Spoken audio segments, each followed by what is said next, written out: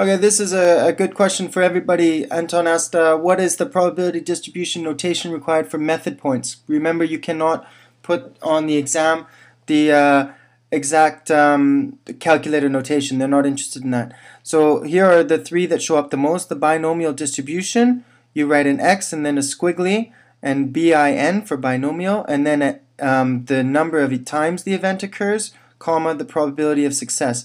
This is the notation that the examiner wants to see. Okay?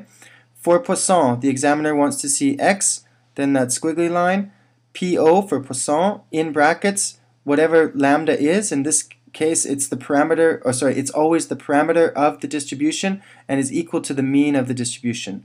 Okay? So in here depends on the problem, but goes in the parameter. Alright? Last comes the normal distribution. You state that the random variable x is, squiggly line, normal with a mean, whatever the mean is, and a variance. Or you could put the value of the standard deviation and then just put squared. So if the standard deviation was 5, you could put 25 here, or you could put 5 squared. Both will be accepted. Okay? This is supposed to be a mu. That's the mean, of course. And then comma, and either, like I said, the variance or standard deviation squared. Both that fitting in here.